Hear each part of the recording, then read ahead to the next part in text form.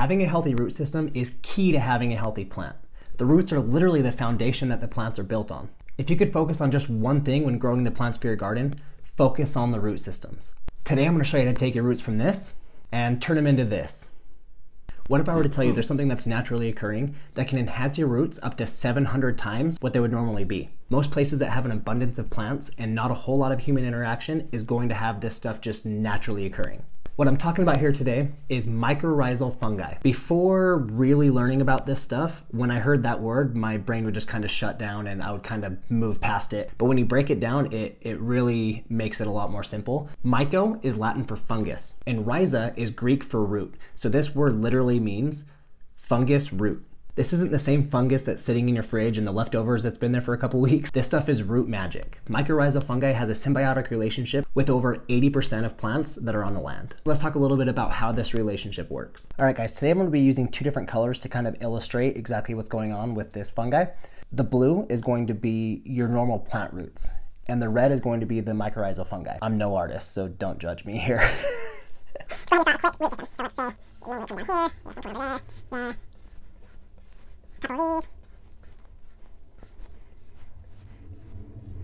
I'm really hoping that pulls up on here all right. So this is a normal plant's root system, right? After we inoculate the plant, what it's going to do is it's going to put little spores all over your plant. Those spores are going to be next to the roots, but not really doing anything quite yet. Once you get inoculated and once the fungus starts to grow, these little spores are going to attach themselves to your root. Now this fungi is going to start getting fed. It's going to be fed sugars from the plant that it's getting through photosynthesis.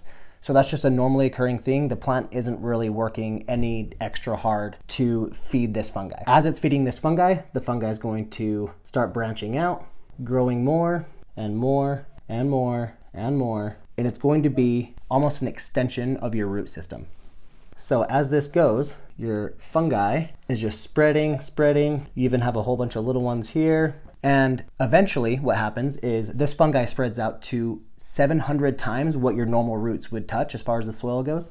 This fungi collects the nutrients from the soil and transfers it to your plant. So it's out here reaching around, finding all the nutrients it can, and it sucks them up, sends it up the plant for your plant to use. So these little root looking things, these are called hyphy. And these hyphae are only 1/10 to 1/50th the width of a human hair. So this is a very small little fungi. A lot of it you will not be able to see with your naked eye. Once it starts to grow more, you'll see a little bit of white there, and you'll see your roots just looking really healthy, really big. But these little hyphae can access nutrients that your normal roots would not be able to access. Pretty soon you're gonna have a root system that is healthier than you've ever seen before. Now another really good benefit from this is the water retention in this hyphae is a lot better than what it's going to be in the root system. So you can go through a lot more dry spells than you would be able to without this. All right, hopefully you can see that. Let's move on. So as I mentioned before, this is going to work for over 80% of the plants on land. A couple of that this is not going to work for and that don't have this symbiotic relationship with the fungi are things like beets and leafy greens. Before looking into doing this, you should definitely look into what plants you're looking to grow and if this symbiotic relationship exists between the fungi and the plants you're trying to grow.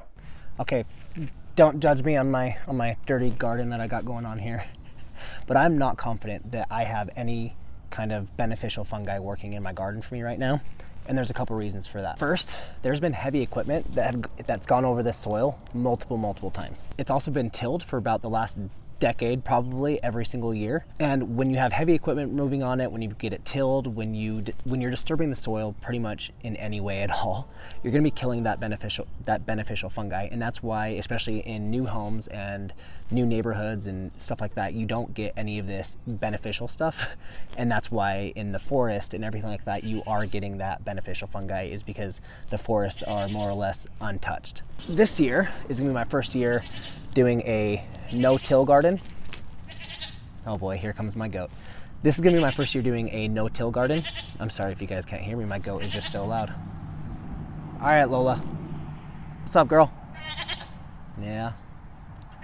I'll show you guys her in a minute. This is gonna be my first year doing a no-till garden, and with the no-till, I'm really trying to build up some of that beneficial mycorrhizal fungi within my garden. And another thing I won't be able to do is I won't be able to use pesticides or fungicides within my garden, because those are also going to be killing that beneficial fungi. So I'm really gonna be trying hard this year I'm not gonna be tilling, I'm gonna disturb the ground at the least amount as possible, just so I can create an environment in which this fungi can live. More or less every plant almost that's going to be in this entire garden is going to be inoculated with the fungi, so we'll see how that goes. Hopefully you guys can hear me over this goat. This is Lola, and she says you should definitely like this video. Now let's talk about how to introduce this fungi to your plant. Today I'm using a product called Myco-Bliss. This is something I just got off of Amazon. I will leave a link in the description below if you're interested in getting some. This product comes with 5 endomycorrhizal fungi. Endomycorrhizal, yes, endomycorrhizal. Endomycorrhizal fungi are the ones that actually penetrate your roots and attach in there. You also have ectomycorrhizal, and that's going to be on the outside of your roots. It's not actually going to penetrate into them. So the endomycorrhizal are the ones we want. This is going to be the ones that are actually penetrating and making it easier to move the nutrients back and forth. Now I'm just going to go ahead and read off the label here on some of the benefits that this gives. And we are looking at, it promotes vigorous plant and root growth, decreased amount of watering and fertilization, enables the soil to retain nutrients for longer and increased nutrient use efficiency, healthier and denser root systems, improved ability to get nutrients and water uptake from the soil, and reduces transplant shock. All of those things are worth it to me. To get the best results, you want to have good root to powder contact. This stuff comes in powder form. So right now, I'm just going to really quickly transplant a pepper plant. And while I'm transplanting that plant, I'm gonna go ahead and show you guys how to inoculate the roots. This seed was actually sent to me from somebody that watches some of my videos named Chris. Thank you, Chris, once again. And while I'm transplanting, I'm gonna show you guys how to inoculate the roots. It's a pretty easy process, so let's get right to it. Right now, the roots on this Manzano aren't very developed or very big, so this is gonna be pretty easy. So what I'm gonna do is I'm gonna get set up here with the new pot that this is going into. I'm gonna dig a little hole in the middle of that so that way the pepper is ready to go into it. And I'm gonna hold the pepper plant right above the hole that it's going to go into, so that way when I'm dusting it, the excess dust is gonna be falling into that hole. I'm gonna hold the plant and then I'm gonna kind of just dust the roots as well as I can, and then all the excess is falling into that hole. After I dust the actual roots, I'm gonna be dusting a little bit inside that hole, so that way once I pack everything in there, there's just plenty of this powder that's encasing these roots. So this is gonna take quite a while for this fungi to really get established and start going. But once it does, you're really gonna see a difference in your root development. But this is a great time to get started when your plants are nice and small. So that way we can get a good buildup of this fungi within this pot. All right, so if you can get to the point where you have a healthy population of this mycorrhizal fungi within your garden, there's a lot of really cool things that happen. So let's say I have my garden here and I have, you know, a little plant there, another plant here. Yes, this is the best I can draw. Another plant here, one back here. You've got your root systems, okay? You've got your root systems, you've got your plants. Well, if you have a healthy population of mycorrhizal fungi, what ends up happening is you'll have fungi over here coming off of this plant, just like I showed you on the other one. But what can happen is you'll have hyphy, and the hyphy will spread throughout your garden.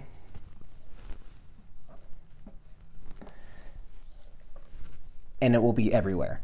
If you have a lot of nutrients over here, but not a lot over here for this plant, let's say you messed up on your fertilization, or you put a little bit too much compost on one side, not the other, whatever it might be. Whatever signal this plant is sending out saying, hey, I need this, the mycorrhizal fungi can take the nutrients from clear over here on this side of the garden and transfer them all the way to this plant here. When you really start digging into mycorrhizal fungi, this blows my mind, because my plant here can just communicate with the fungi and say, hey, I'm kind of needing some nitrogen right now.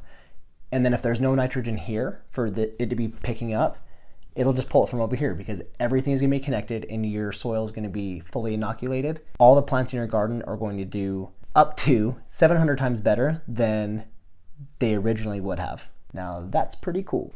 If I had to pick one fertilizer to use this year, this is what I'm gonna be choosing. To me, the benefits of this outweigh any fertilizer that I use, whether it be organic or not.